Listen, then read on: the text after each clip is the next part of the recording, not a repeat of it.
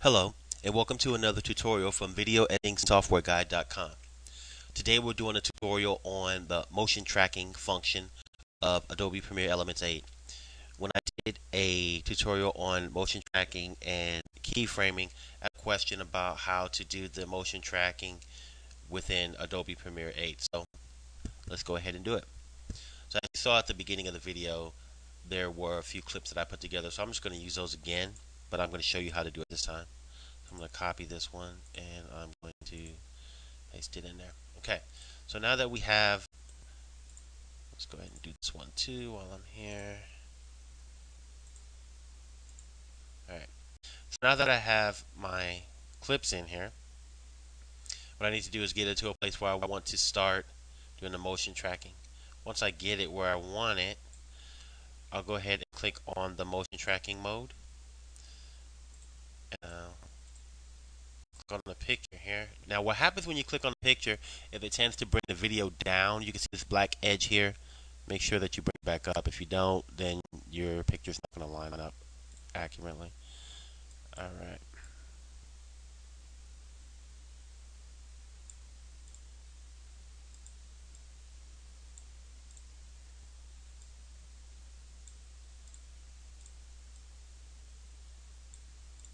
Alright. So now I'm going to click it again, and now you'll see the options pop up here.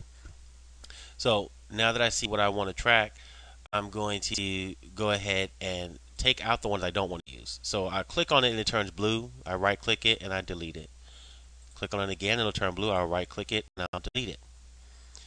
So this one is fine. I'm okay with this one. So as it comes into frame here, I see an area that I like. So I want to go to the Edit tab, and I want to pick some clip art that I'm going to go ahead and place into this. Now you can do whatever you want. You could do video, you could do a picture, whatever you want to put in there you can do. But I'm just going to go ahead and do some clip art. So I'm going to get some text that I'm going to put in. So I'm going to drag it over here. Now it's telling me to add the text, so I'll go ahead and add some text in.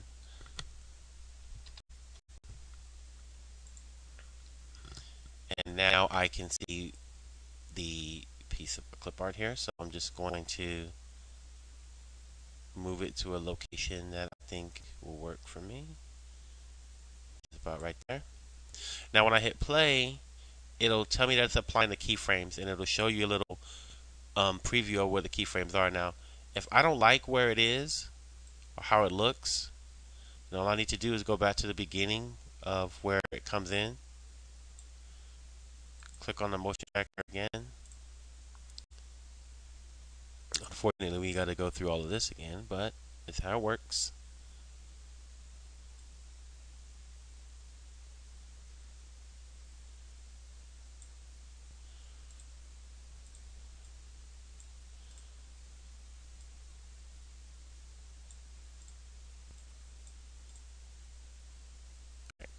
So then I'll click on it again, and it'll bring it up. And I didn't like how it was a little bit over to his side, so I'm going to move it back this way a little bit to the right. Click play again. It should apply the keyframes again. It'll give me a preview of how it's going to look. And so now I'm going to go ahead and play it real time here. See how it looks.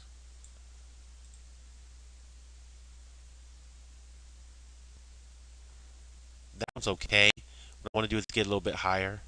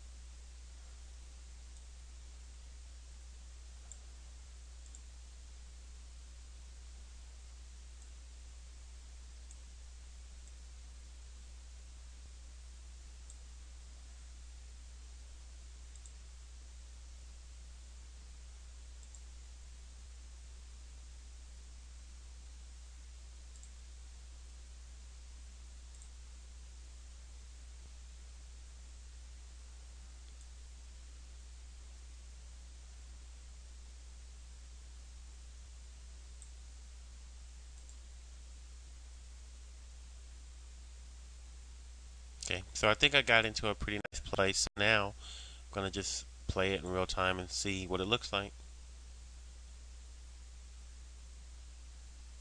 Great. So now in the second clip, what I want to do is I put glasses on this young gentleman here. So what I'm going to do is I'm going to go into motion tracking mode again. And from the original one, it already, once again, it had some extra things on here, but this one came out pretty good. It came out right there where I want it. So what I'm going to do is I'm just going to go to the little glasses here,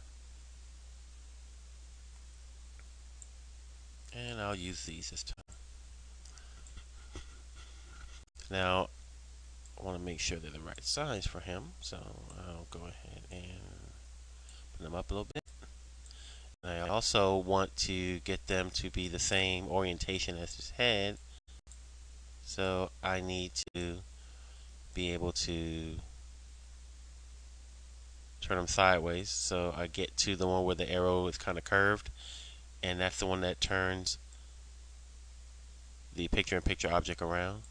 So now I have it in there where I want it, and I'm going to press play, and it should do the keyframing for me. And now I get a preview of that. All done. Now this one usually makes it a little bit longer for some reason, so I'll go ahead and split the clip and delete what I don't need off the end. And now if I play back,